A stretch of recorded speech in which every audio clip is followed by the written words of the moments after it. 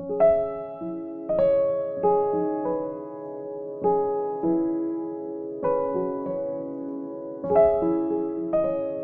start out with a meditation today. If you're in a place where it's safe to do so, you can go ahead and close your eyes. Take a few very deep, slow, relaxing breaths. With every inhale, you feel more peace and light entering your body and your mind. And with every exhale, you let go of anything that you do not want.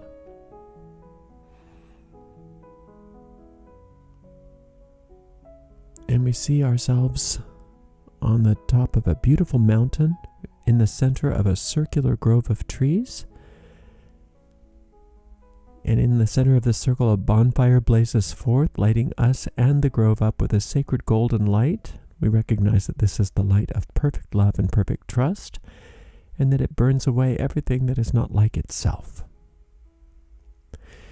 And into this sacred space, we call the presence of our Divine Father and Mother. We ask that they join us and guide us, along with all of our teachers, guides, and angels.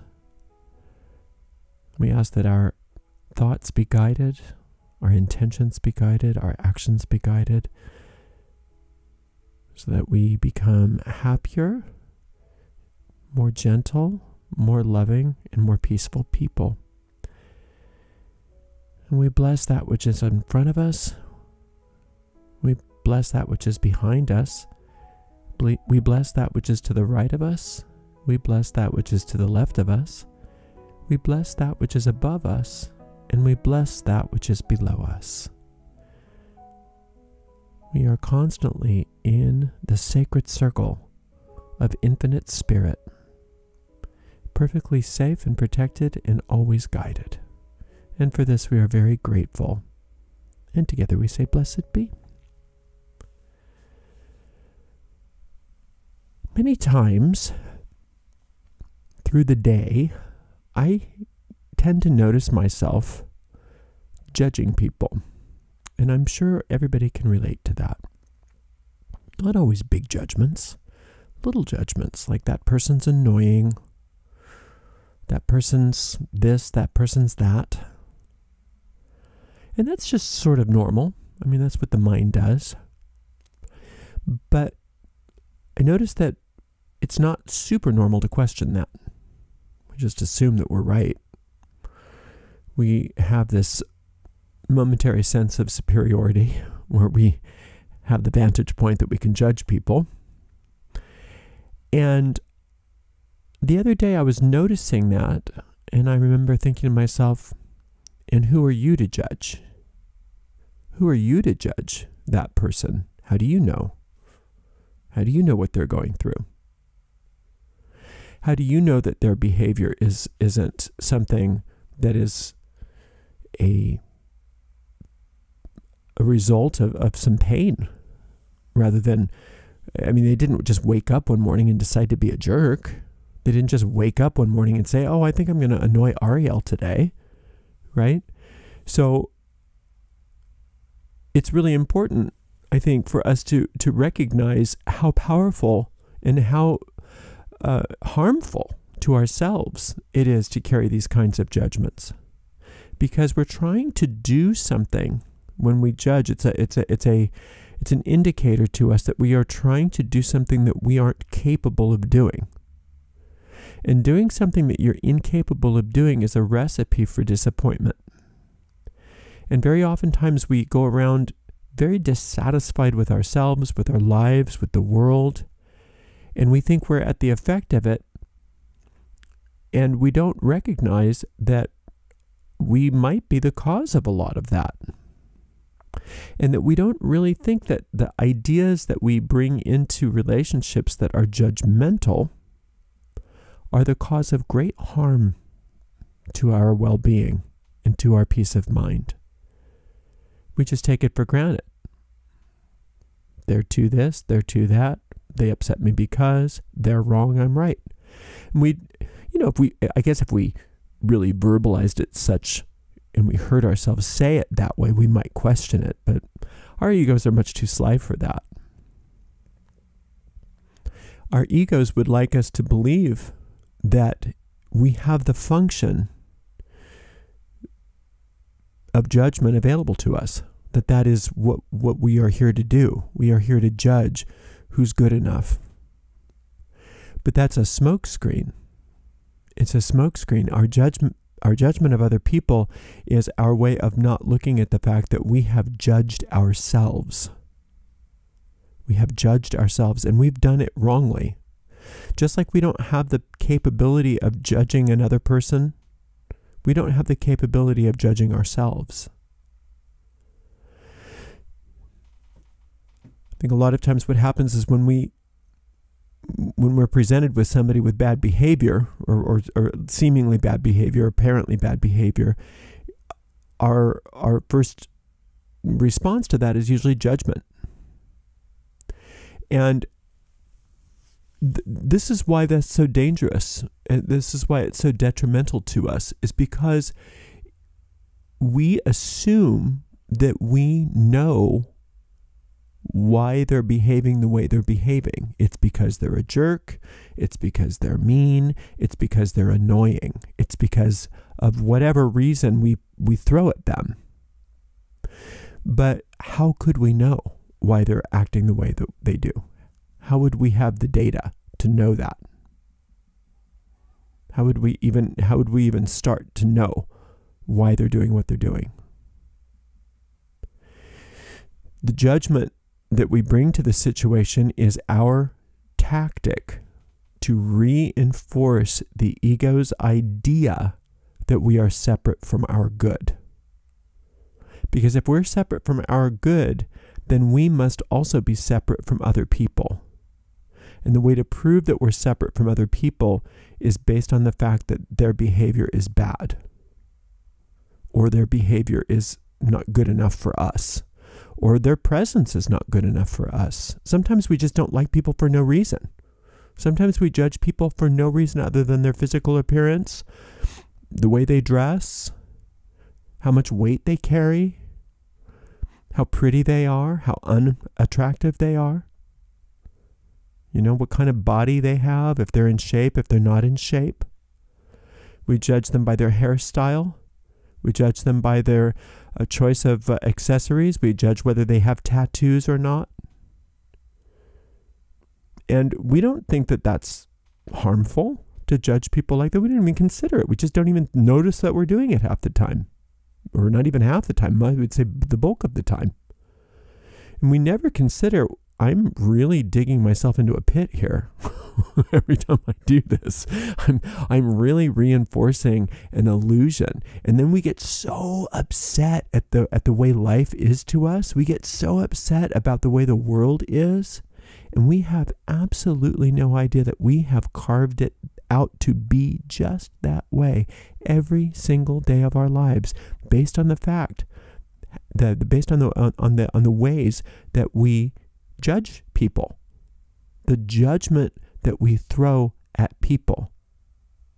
And like I said, if we were to really verbalize our judgments, a lot of the times we would be shocked at the things that we think of other people, and we might even reconsider.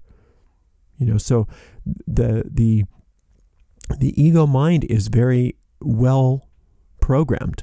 The ego is not, as I always try to remind us, an entity. It's not something to be feared. It's not something that was created for us. It's something that we made up. It's our own creativity that we've used for a very nefarious purpose, and that's to try to prove that we're not good enough, to try to prove that we are separate from all good. And the way that you can prove that you're not good enough is to hide the fact that you don't think you're good enough by making other people not good enough. That way you've got sort of a double illusion going on there, and it's really hard to figure it out. It's really hard to figure out that you're the source of a lot of it, if not all of it. So every time we allow ourselves to judge another person based on absolutely no criteria whatsoever, just by whatever whim happens to be crossing our mind at that time, every time we allow ourselves to do that, we dig ourselves deeper and deeper and deeper into the illusion, into the separation, into all of the lies that we have programmed our ego to try to prove to us. So trying to escape from the this illusory world is very difficult, if not impossible, if we continue that practice of judging other people. Because we don't have that facility available to us, at least not in this world. We can't judge people. We can't. We don't know enough. There's no way we could ever possibly get the data together, or even if we could, which we can't, but even if we could, to understand the data as to why somebody is the way they are. So what we have to remind ourselves at every turn, and it takes a lot of practice at first, is that if something appears to us as being less than perfect, it's because we've judged it to be that based on our own faulty data. Based on our own faulty data. Now, if someone's really misbehaving, if somebody's really, really misbehaving, and you're not just being mean about their, about their appearance or whatever, you're judging the fact that they're being awful to you or to somebody else. You still don't understand, and you're still not in the position to judge, as much as you'd like to believe that you are. That's the type of arrogance that's really, really tough to give up. It's like a drug addiction. You can't understand why they are the way they are. But there are a couple of criteria that you can follow so that you don't get on the wrong track and you don't keep digging yourself deeper and deeper and deeper into the illusion. And that is this, that infinite spirit is the source of all. There's one source, there's one substance, there's one force, and there's one power in all the universe. And every single soul is a divine extension of light, of this love. Just like beams of light radiating out of a central star or a central sun. Each beam is unique, and each beam is perfect, exactly the way it is. Now, if that beam does not appear to be shining brightly, if that beam does not appear to be expressing its divinity, it's not because it stopped being divine. It's because it started being scared. And it doesn't know, that mind doesn't know that it's a soul that's perfect just the way it is. It doesn't know that. And so because it doesn't know that, or it forgot that, it's trying to get its needs met in whatever grasping, neurotic way it possibly can. And it's going to probably not do a very good job of it because it's not being informed by wisdom. It's being informed by madness. The idea that you're separate from the sun, the idea of a sunbeam separating itself from a sun and going off by itself, that sounds ludicrous, right? It sounds insane. How could that even happen? But that's exactly what we think. That's why we are insane. That's why this whole world is insane, is we really believe we're little separate beams of sun going off doing our own thing. And we're living in this bizarre nightmare, right? So when somebody's misbehaving, as far as what we're, that's our judgment of this situation, what the truth always is if they're not coming at a situation shining their love as an extension of the source of all, it's because they're confused. It's because they're afraid. It's because they don't know who they are. So you reinforcing their confusion by either verbally or non-verbally judging them as being bad or less than or not good enough, no matter how warranted your ego tells you it is, you're not doing them any good, and you're doing yourself a huge disservice because you then are deciding to indulge in the same madness that they are portraying. That your ego won't tell you that. Your ego will say, oh, well, you're the most sane one here because you're seeing how crazy they are.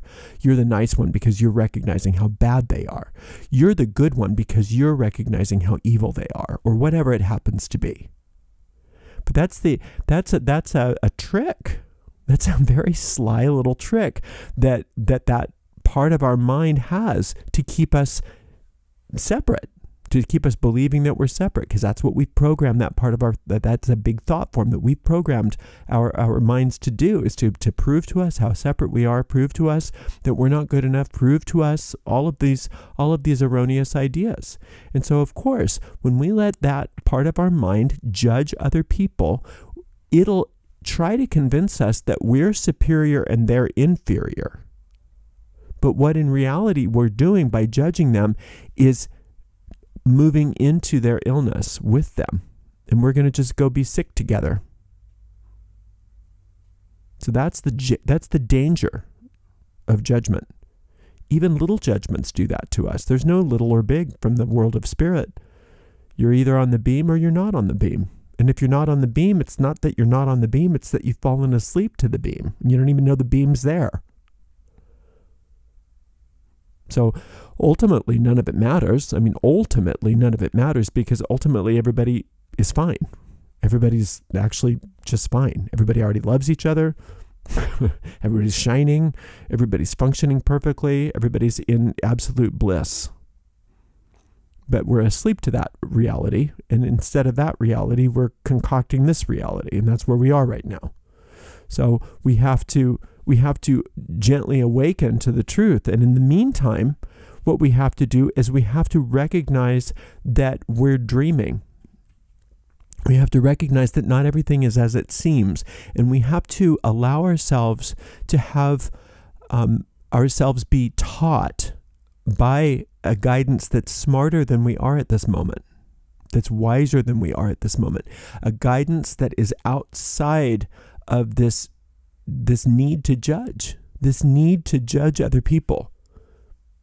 Because the ego really doesn't care if you're judging yourself or whether you're judging other people, as long as what you're doing is reinforcing the illusion that everybody's separate, everybody's upset, nothing good is happening, and it knows. I mean, the ego's just, again, the ego is your genius used against yourself. So it's not stupid, it's just insane. Okay, there's a difference. It's a mad genius.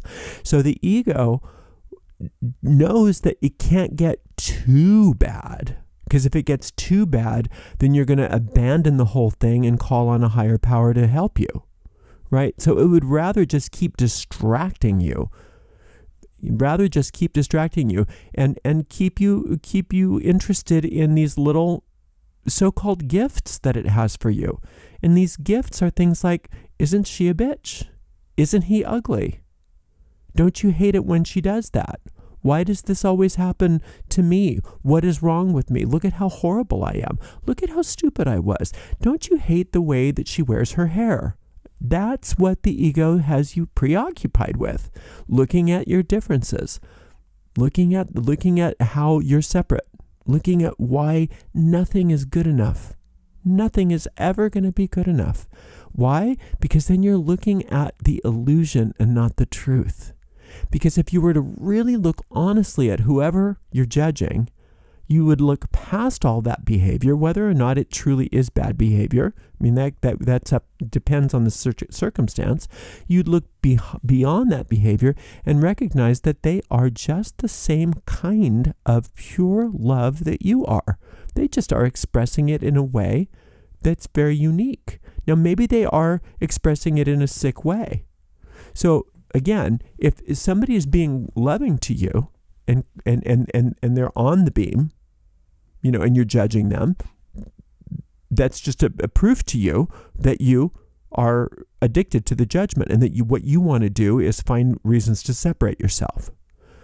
But it gets a lot more sly than that, because when they are misbehaving or they are doing things which seem really off, either violent or dishonest, or they're whatever it is, you can have a case against them that you're the judge and the jury. You have an airtight case against them, and maybe you're right. Their behavior was hideous. But that's not the truth of what's happening. The truth of what's happening is that they are a beam of pure love that got lost in their own mind. They got trapped in their own mind. And they're doing whatever they can do to try to get their needs met, to try to get through the day in a way that they understand. That's the truth. And your judging them doesn't do them any good, and it definitely doesn't do you any good. If you accept your role here, if you really accept your mission here, you recognize that you have a certain set of talents. You have a certain way about you that's very unique. You have a certain sort of genius about you that nobody else quite possesses. And when you can find what that is, and you're really living your passions, and you're really doing what you're here to do, you'll notice that you're on the beam of your life's purpose. But why does Spirit have all that for you while you're living in this world of illusion? What's the purpose of all of that? So that Spirit can send people to you that aren't as on the beam as you are, so that you can help. And you don't help them by figuring out what's wrong with them and trying to fix it. You help them by seeing who they really are behind all of the nonsense, behind the unloving behavior, behind the unloving speech. That's your job, is to ask to be guided and led to who they really are. And then what you're doing for them is immense. That's true healing right there, is seeing beyond the symptom and into the truth. If you can see beyond the symptom and into the truth, then you're witnessing the truth. And when one person can witness the truth in the presence of another person, the lie can't hold up. It can't stay.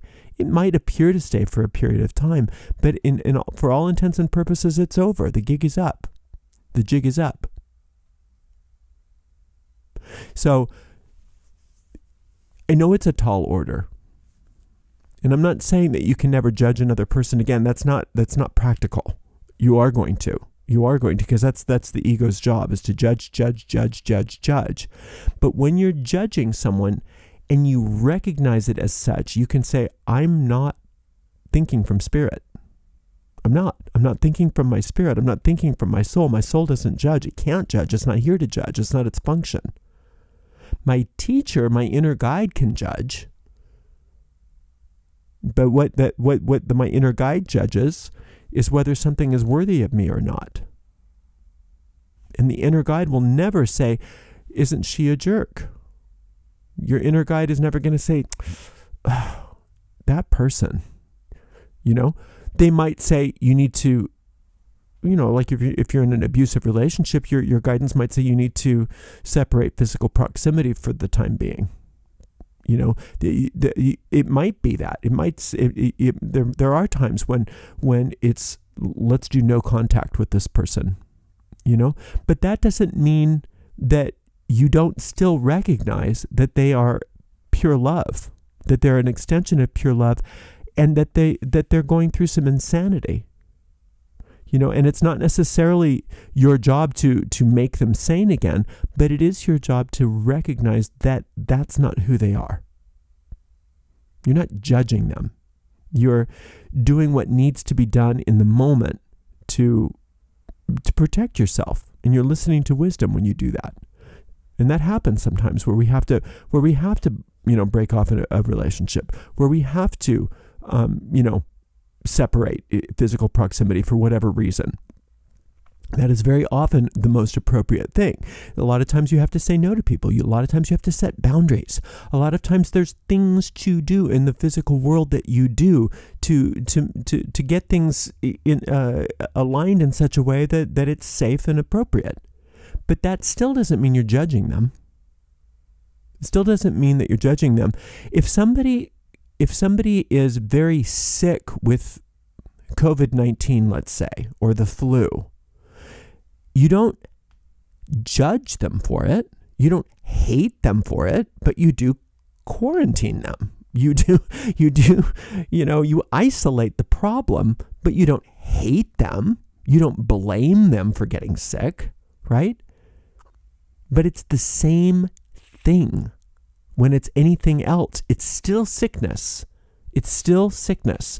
When somebody is acting in a way that's an attack, it's a type of sickness. But you judging them is an attack.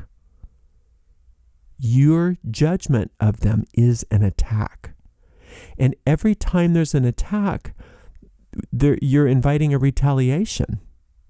And so we go through our lives with attack, retaliation, attack, retaliation, attack, retaliation, and all of it's based on the fact that we're judging other people.